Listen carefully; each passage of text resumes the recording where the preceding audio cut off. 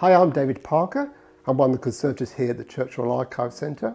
The item I've chosen for 50 Stories for 50 years is from my Lise Meitner collection. In amongst all the correspondence, there's a number of objects, mostly medals and awards. In amongst those are also her original slide rule. And I chose this object mainly because of provenance, but also because it's such a beautifully crafted object. For the actual box, it's called a clamshell box, hence because of the fact it looks like clamshell. And this is made from archival quality box board, which is corrugated. And although it's quite light, it's also very strong indeed. It doesn't actually affect the items it's holding.